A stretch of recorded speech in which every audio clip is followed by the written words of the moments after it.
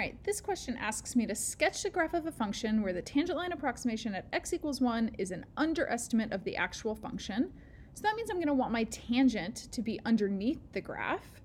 That means I'm going to want it to be concave up. So let me just put in some axes here. And I'm just going to toss on a polynomial that has some sort of concavity. Let's go like that.